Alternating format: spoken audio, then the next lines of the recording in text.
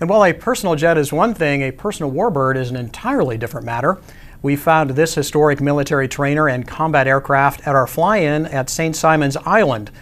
Ian Twombly introduces us to the couple that gets to fly a T-28 Trojan. Walt Kuemmerle and his wife Debbie get a lot of attention flying their 1955 T-28B around the South.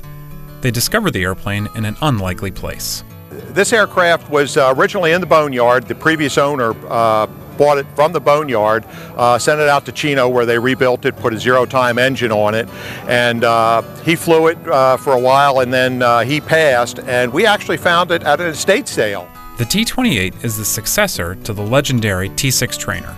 It served for more than 30 years and was even used in combat during the Vietnam War. Its design as a trainer makes it easy to fly.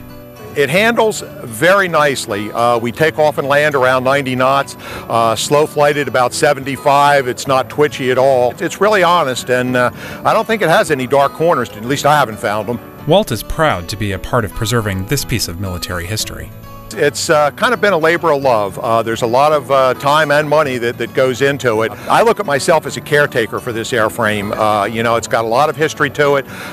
With 30 years of training with the Navy, it does attract a pretty fair amount of attention.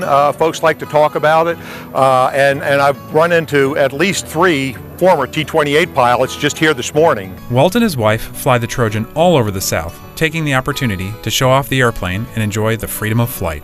I'm always raring to go anytime we get up in it. I love seeing all the countryside. It's a beautiful sight. I love when we do the rev up before we take off. It's just a thrill. I love the whole thing. Ian Twombly, AOPA Live.